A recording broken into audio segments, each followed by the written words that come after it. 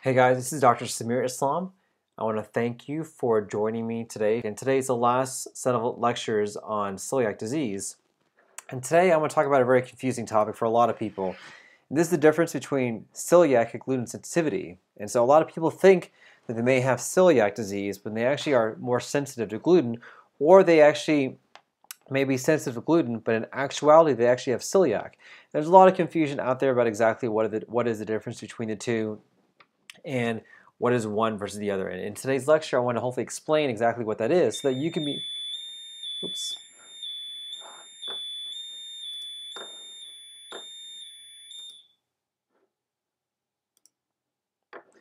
so that you can be, sorry about that, how it happens when you're live, sometimes things happen. But anyways, I want to explain exactly the difference between the two so you can be informed for exactly what we can do.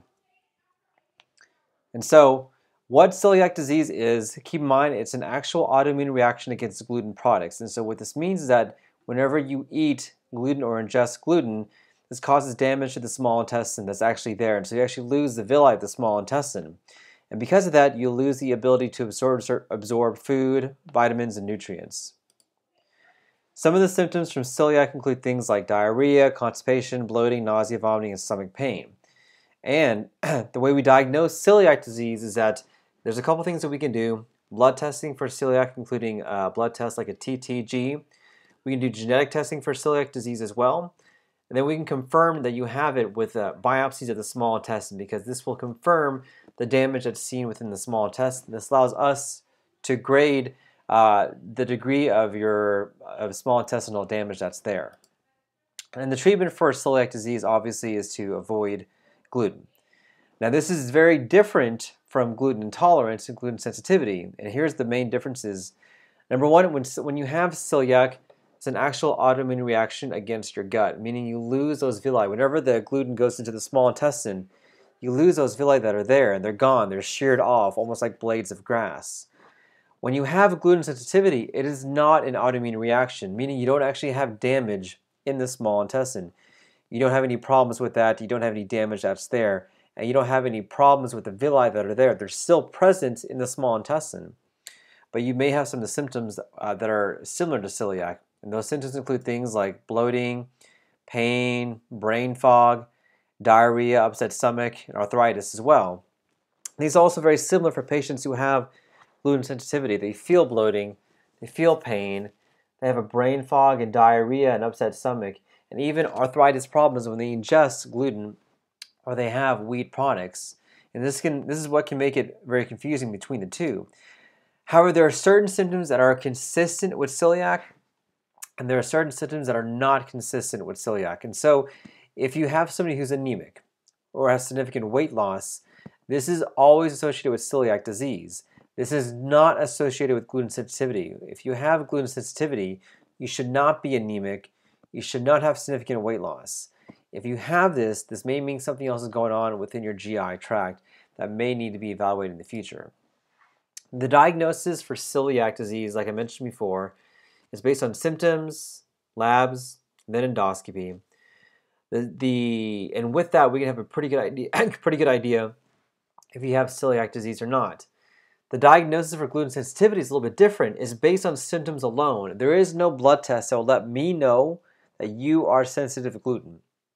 And what we typically do is we do what's called a gluten response, in which we see how you feel with gluten, and then if you start to feel bad, we'll have you avoid gluten products or wheat products.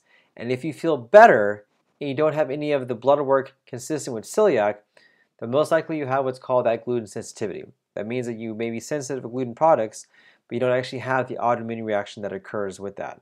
So we can actually diagnose somebody with celiac disease with simple blood tests and or an upper endoscopy. It's hard to really diagnose somebody with gluten sensitivity without having them try gluten and then taking out and then seeing how they respond with respect to that. So the treatment for celiac disease, obviously you have to avoid gluten. But also with celiac, you have to avoid gluten contamination. So food that may be around gluten products you have to avoid. And you also have to avoid gluten in non-foods as well. So things like lotion, makeup, things like that actually may have gluten in them, you have to avoid that. This is different from gluten sensitivity, in which all you have to do is avoid the food products that have gluten. That's it. You don't have to avoid the gluten contamination. You don't have to avoid the gluten in non-foods. And so when you have gluten sensitivity, you don't have to be as careful with some of the other things that can be contaminated with gluten. You don't have to be as strict with that. Now, the long-term problems with celiac disease include things like having anemia or a low blood count. There's a risk of developing lymphoma in the small intestine and significant weight loss. The long-term problems with gluten sensitivity are basically none. There really are no long-term problems with that, except for if you have symptoms like bloating and diarrhea, that can be very troublesome, but you typically will not get anemia, lymphoma, or weight loss from gluten sensitivity. And this is because, keep in mind, gluten sensitivity is not an autoimmune reaction against your gut. So these are some of the differences between celiac disease and gluten sensitivity. Number one is that celiac disease is an autoimmune problem. You actually lose some of the small intestine. There are ways to diagnose celiac disease, and the treatment for that is to avoid gluten and gluten-containing products. This is different from gluten sensitivity, in which there really is no good way to diagnose this, except for you have to avoid gluten and see how you feel. The treatment for that is to obviously avoid gluten, but that's basically all you have to do. You don't have to worry about cross-contamination or other products that may have gluten. And there are no long-term consequences with having gluten sensitivity.